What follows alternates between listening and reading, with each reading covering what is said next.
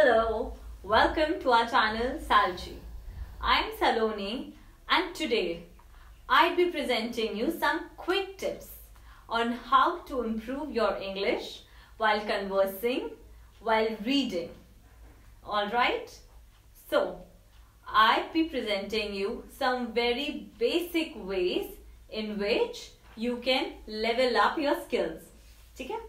Starting from our first one, which is that you need to be calm and patient because Rome wasn't built in a day and it will take time so that you can brush up your English skills. Alright? Now, and the next one is whenever you are talking to people around you in English, because obviously when you got to improve your skills, you got to be talking to people in that same language. You should never be afraid for making mistakes. Alright? Even if you make mistakes, just learn lessons from them. Alright? And another thing that you should keep in mind is that even while you are greeting someone, learn to greet them in English. Start from the basic. That is, even when you are saying hello, thank you and all, learn to modify them a bit. Don't just follow the same monotonous sequence. While you are conversing, you can obviously make sure of those good words. I'm not talking about any of those complex vocabulary words, but very basic words. Just modify them a bit and make it presentable. And after, when your conversation ends, just tell them have a great day and all such kind of stuff. Alright? Then it is that you should keep a check on your pronunciation and your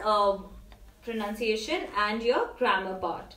Make sure that you're not making any grammatical errors. You want to speak English, just speak basic English, but don't mess up with the grammar, because you'll be speaking and when other person points out that you spoke but then you made this error. So don't let that happen and dishearten you. Alright? Then the next one is, in order to level up your skills, make sure that you're reading one article daily. I am not prescribing any length of the article. It could be a small one. Sometimes on the weekends you can have a good lengthy one. But make a habit that you're reading at least one article daily and try to use those words or those phrases from that article in your daily language. Okay?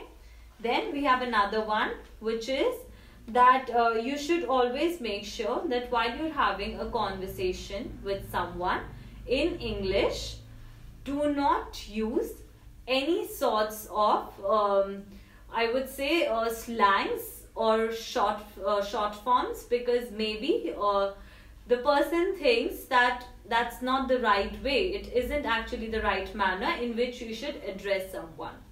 Another one is that you should watch some English series, movies or documentaries with subtitles, because when you start watching, you'll actually learn how to converse in English and how to write them. But make sure you're not putting too much of vocabulary in writing, because it will detract the readers as well. Alright? I hope you'll make use of all of these pointers. Kindly like, subscribe and share our channel Salji. Thank you.